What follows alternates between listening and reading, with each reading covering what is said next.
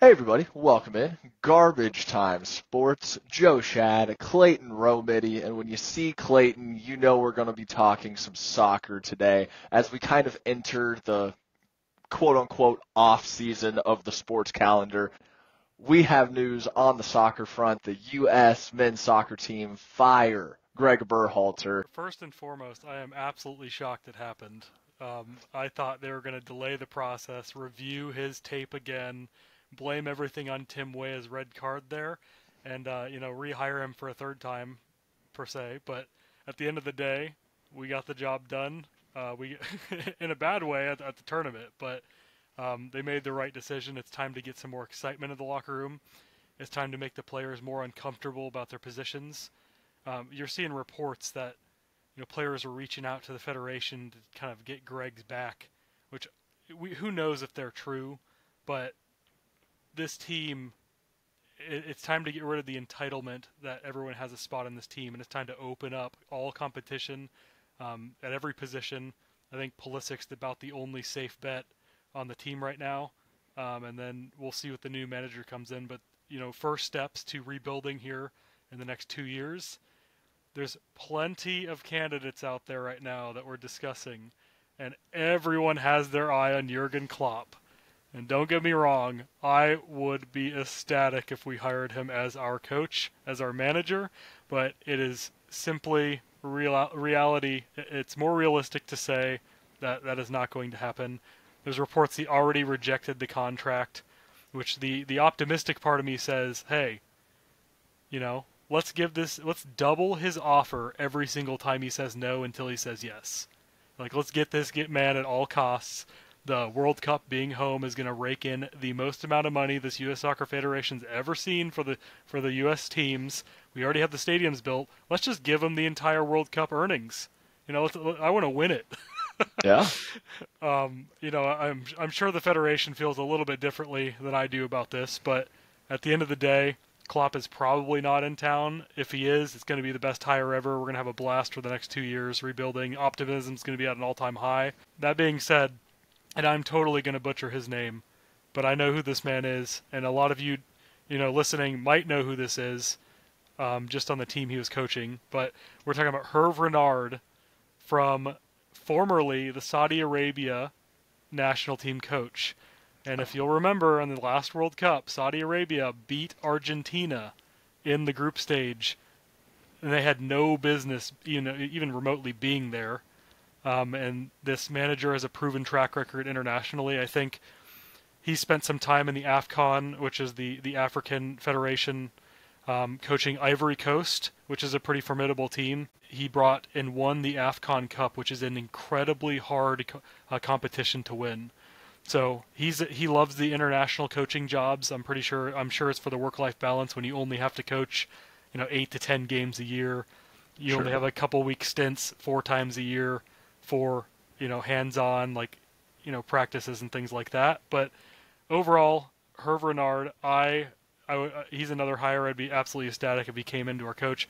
He's an incredible motivator. There's a clip that was just posted about his halftime speech at the Saudi Arabia game, and I'll tell you what, for a soccer manager, this man will make you run through a wall.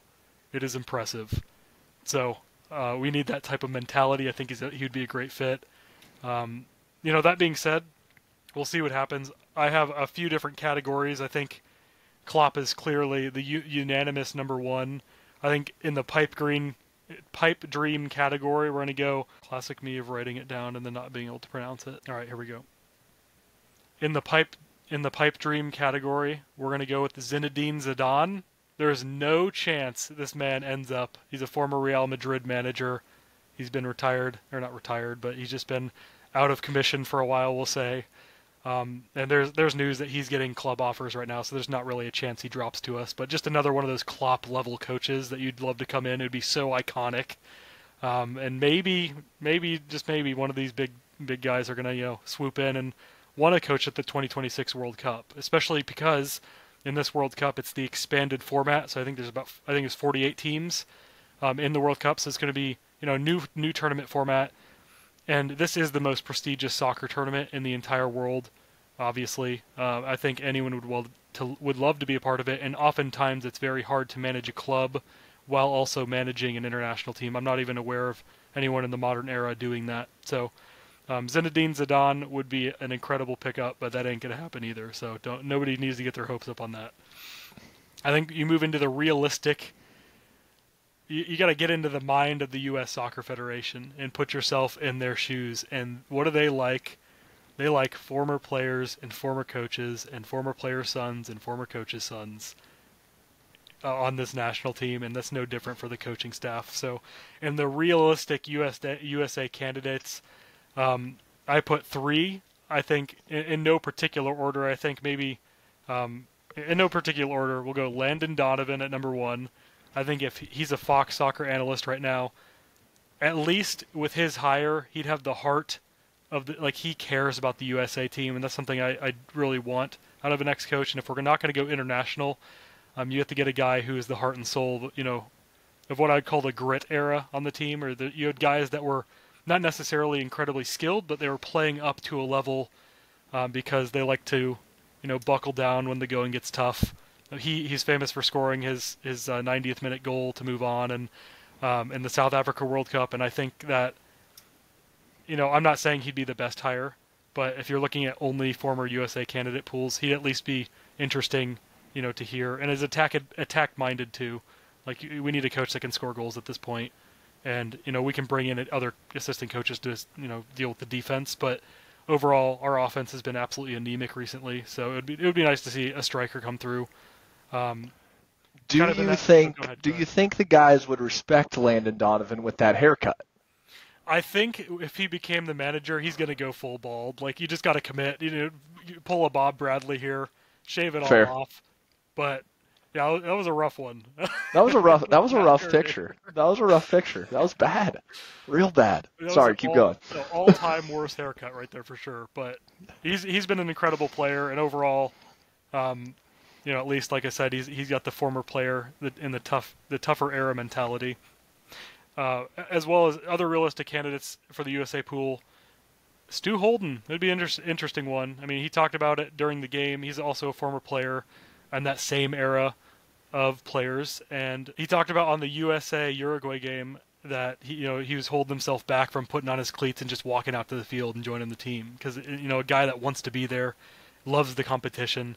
And again, soccer analysts, he knows the game pretty well on both ends of the field. So wouldn't be the worst pick. Again, I'm wanting more of an international coach who has a proven track record. But if we're at least going in house, get a former player that the guys can get behind, not one from the 1990s era, but maybe one of the 2010 teams. And the last to round it out, it's fun. All these guys are in the 2010 team, I guess. But Steve Cherundolo, he's a current LAFC head coach. A lot of talk about him kind of being in talks with the U.S. Soccer Federation. I think he's the most likely because he has managerial experience. LAFC is not a bad MLS team, but hot dang, if we hire another MLS coach as our manager 2 years out to this World Cup with really no serious competition beforehand, I think everyone's going to be in an uproar. But, at least it's somebody new than Greg Berhalter. It needed to go. He started off well, but at the end of the day, we just weren't scoring goals and we didn't produce results. And this is a results-driven position. If you can't win games, it doesn't matter, how good of buddies you are with the guys off the field. I want a dude who's an absolute bulldozer to come in, build the culture from the ground up here, and light a fire. We need a motivator, and that's what I think as men on the field, we need a motivator. So my final category before I think this will be the end of my spiel here, but is the hilarious hires category. And in this category, it's never going to happen, but it would be absolutely hilarious if it did. And number one on that list is Alexi Lalas. Alexi. Yeah, I think it would be so funny to see him as head coach. And I said this before about Greg. It was really tough to have him as coach because he's so vanilla in personality. He's wearing his T-shirt and his little Nike shoes out there and jeans. And there's no personality in the coach. And I think you kind of need that when you're being a leader of a team. So I think Alexi Lalas would be absolutely hilarious to see as head coach. I think he has the personality. Tactically, I don't know. I don't know enough. I don't know what he's got in the bag there. But at least he's a soccer analyst. But he's usually a pretty hot take analyst. So, but who knows? Hot takes are the ones that generate all the clicks, I guess. So I can't hold it to him too much. But I know he would absolutely love it. And he's intense. And I think maybe the players would love it too. But when it comes to tactically, I think it might be a little lacking, just because there's no managerial experience there. The other. Well, hey, Go ahead. first-time head coach, it just means that you need to make sure you have an experienced assistant. That's how it is in all the other sports. Anybody can be your head coach if you have enough experience on the bench next to you. So that's just what Alexi Laws would need. We need to go out there and get like fantastic assistant coaches to be next to him. I'm all in. Give me Alexi Laws. That'd be fantastic. I mean, do we just hire the entire 2010 South Africa team or the 2014 Brazil World Cup team as our assistants and just go 12 coaches? Dempsey in there, Donovan Why not? in there, Why not? do everyone. Tim Howard, Brad Guzan. Please. We'll bring him. Yeah, Tim Howard should just come be our goalkeeper, but I don't know. He could have saved Simba that day. He was fantastic. Anyway. He was incredible in that Belgium game, and I don't think anyone's going to even get close to that performance anytime soon. So, That being said, do we go the Ted Lasso route and hire Nick Saban as our head coach for soccer here? You're talking a guy about who could probably motivate people. And then assistant coach Bill Belichick. Assistant coach head coach Nick Saban, assistant coach Bill Belichick. We'll give him the true American spirit here. Yep. But Chad Ochocinco, massive soccer fan. Do we bring one of these guys in just to be a hype man and get the team motivated and going for once? Right. Exactly. 100% agree with you. Two more on the hilarious hires though. We're talking Jurgen Klinsmann, who I think it would be hilarious, and maybe I think it'll be a little smart too. This dude made our team overperform in the 2014 World Cup. I enjoyed him being in charge. Apparently, he was incredibly hard to work with within the U.S. Soccer Federation. It turns out that the U.S. Soccer Federation is filled with absolute morons, but overall, Jurgen Klinsmann, just got fired from the South Korean team for a dispute with their star player. He's on the market. He's been here before. He's gotten us, a decent run in the World Cup, and really we were seconds away from knocking out Belgium in that time and almost moved on to the quarterfinals there, but unfortunately we couldn't get the job done. So it's a hilarious fire, I think, because the last 3 coaches now were rehires, including Greg Berhalter. And it's like we keep just doing the cycle of, hiring the same guy over and over. Maybe Bob Bradley's on that list somewhere. But Bruce Arena, let's bring him back a third time, Let's just absolutely be completely depressed with our team again, hire one of our friends once again. But overall, we'll see what happens in these next few, I would say days, but the Federation's going to take an eternity to pick somebody here. So next couple months probably. The one thing I want to say about that Hervé Renard pick, though, is he's the A tier coach. The S tier is like the Klopp and the Zinedine Zidane. But Hervé Renard has 2 offers currently from Egypt and Nigeria, and those are both like pretty decent teams in Africa. So we'll see what happens. I'm hoping that we can pull it off. But at least Greg's out of there finally. At least we can move on and start rebuilding. Right. It sounds like mixing it up was definitely the right move. It's just gotten stale. They've gotten worse. When you think back, like, hey, last World Cup, we did get out of the group stage. We got crushed by Netherlands, but we did make it. But since then, downhill. Apparently, is this true? I think I saw a stat today. Greg Berhalter actually has the highest winning percentage in international play of all time of any U.S. coach. I don't know if that's true or not, but I saw that today. And even if that's true, it's congratulations. You beat up on Panama and a whole bunch of tiny other island countries in Copa America realm, and the biggest team that you actually beat is Mexico, and they're in a ton of trouble right now, and they suck. So, yeah, I get it. I'm glad he's gone. I kind of like our Ted Lasso approach, though. Nick Saban, Bill Belichick, bringing Josh McDaniels to run the offense. Oh, Rob no. Ryan. Please no. Rob Ryan, I mean, let's get them all out there. Rex Ryan and Rob Ryan. You meet co-head coaches. I would love to see that for the soccer team. Just and on top of that, let's fill the Hard Knock Soccer World Cup season for it. Yes. We need the behind the scenes in the locker room, see what Rex and Rob Ryan are up to, throughout the season. That's my pick. I'm in. I'm gonna send a letter to the Soccer Federation tomorrow morning. Peyton Manning, offensive coordinator for the U.S. soccer team. Oh. Oh, outstanding. All right. Clayton, moving on past U.S. soccer, do you have any hot and heavy thoughts on Copa America in general or the Euros in general as we get down to the end of these tournaments? Anything exciting that you would like to talk about here? Yeah, the Spanish team, they've showed up throughout the tournament. They've completely rebuilt. We talked about this a couple videos ago. They are absolutely lighting it up. When Germany and Spain were playing each other, I was telling the people around me, I said, this is the actual final here. I think you have the Germany team, who's incredible as well this tournament, and really went out too soon because of an unfortunate matchup. If they were on opposite sides, this would be a Germany-Spain final, and it would be the best final that we've seen in a long time. I can never say this kid's name. Yamin Lamal? Lamal. Yeah. Lamine Yamal. Lamine Yamal with an absolute banger of a goal in the game, in last round off the post. That Nico Williams Jr. is lighting up. That man has earned himself a giant paycheck, I'm sure, at the end of this tournament. I'm sure one of the big clubs is going to pay a lot of money and swoop in and get him. But overall, the Spanish team has really showed up, and even with a bunch of suspensions too. I think the question with them was, are they inexperienced, or are they too young to win? And it turns out that they're the perfect blend of maturity and youth, where they have all the athleticism, and these guys are absolutely disciplined outside of the Carvajal red card, which is surprising with one of your veterans there, but he's back for the final. I think Spain is going to absolutely bulldoze England. To me, England is in a situation similar to the U.S., where the coach is absolutely crippling the team, but the English team has so much talent that they're kind of covering up the stink of his tactics. So this is going to be a Spain victory here, almost guaranteed. Whether that be in extra time or not, who knows?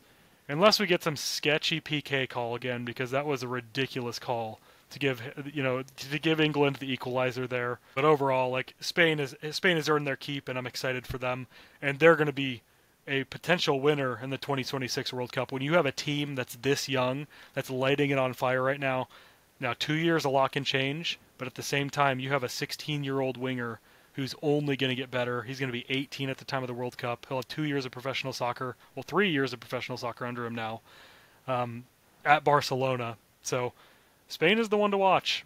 And then transitioning to the Copa America, Colombia just can't lose. Talk about it. They're a 27, 28 game unbeaten streak now, draws included, but absolutely incredible run by them. They fired their coach, and they have not lost a game since they fired their coach. So you're talking about a team that has all the pieces right now. Who knows if that's going to last until 2026? But this Argentina-Colombia final is going to be very interesting, and I just think I give the edge to Colombia, because a team that hot coming up against a team who won the World Cup but is getting older. So we'll see. This is going to be a very good Copa America final. It's going to be a very good Euro final, but not as good as it could have been if Germany was on the other side of the bracket there. Yeah, that's fair. I mean, that soccer conversation we had a few videos ago was all about, can anybody beat Germany? I guess somebody can. I was super excited. I was actually watching that Spain-Germany game. When Yamal scored the goal, I was like, I know who that is because I listened to Clayton, and it was fantastic. Oh, Sam, welcome in. Welcome in. Hey. Jump. All right. Sam is here. As we finish up soccer talk, before we get into the next thing that Sam is here for, Clayton, I need your official prediction. If you were a betting man, please give us your pick for each final here, and I will put my own money on the bet for the pod, because we put our money where our mouth is. I'm going to go with, let's see, Spain, 90-minute money line. I don't know what the odds are. And then we'll go Colombia to win. I don't know if that's going to happen in overtime or extra time or PKs, but I just think it's time for Colombia to win, and I think you parlay the two. Okay, Colombia and Spain parlay, according to Clayton. I'll write that down. So if they're even on their own, definitely take them both separately and parlay. And parlay it. Okay, Clayton feeling strong about it. All right, that is wrapping up soccer talk.